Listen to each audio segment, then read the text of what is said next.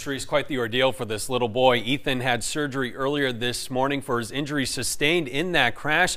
His father tells me he seems to be in good spirits as his road to recovery now begins.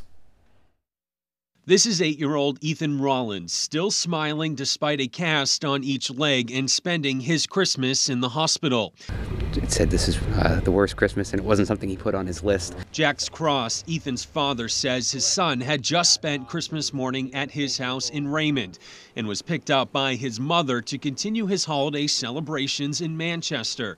The two were traveling in a car with a few others heading towards the intersection of Chestnut and Salmon Streets when all of a sudden they were struck by a driver and everyone in the vehicle was injured. Ethan bore the brunt of the impact. He had a broken right femur and a broken left ankle. The left ankle was less of a concern, but the femur was broken and separated. So police say the driver of the other car pulled out into the intersection and did not see the vehicle Ethan was traveling in.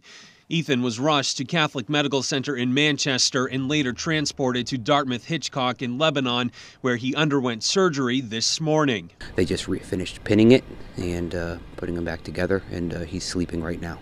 Described as an avid sports lover, the injuries will end Ethan's basketball season and will force him off his feet for some time.